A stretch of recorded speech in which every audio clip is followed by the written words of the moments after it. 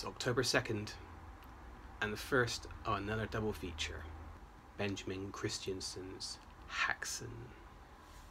When I first came across this, I was a teenager in the late 90s. It was being advertised in one of my sci-fi magazines, I can't remember which one, for a video release through the Redemption label. I was surprised that a movie this old was rated for adults only. Unfortunately, it took me a few years before I actually got to see it, and it is one of the most important movies of 1920s cinema.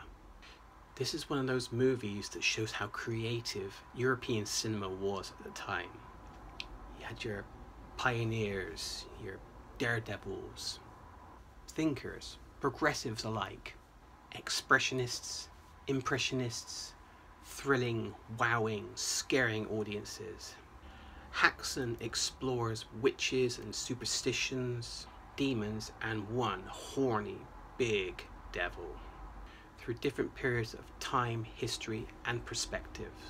Torture through its many guises, the devil-tempting, God-fearing folk, the medieval Inquisition. What's striking is that it's made in the documentary-like format. It's fictional, but derives from historical texts that the director had meticulously studied. And this was the final product.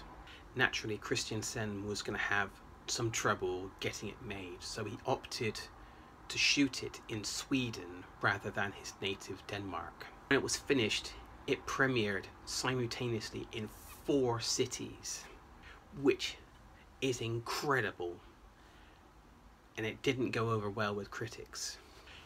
Here's my favourite quotation from Variety magazine. "Wonderful though this picture is, it is absolutely unfit for public exhibition." I mean, can you imagine the moral outrage if it was released uncensored in Britain and America? Of course, it was banned in both countries, but it was censored wherever it was certified. It did return in the 1960s for American audiences. MGM had promptly decided to sanitize it and renaming it Witchcraft Through the Ages. Today, it's freely available, completely uncut, and in beautiful high definition. Christiansen lives on.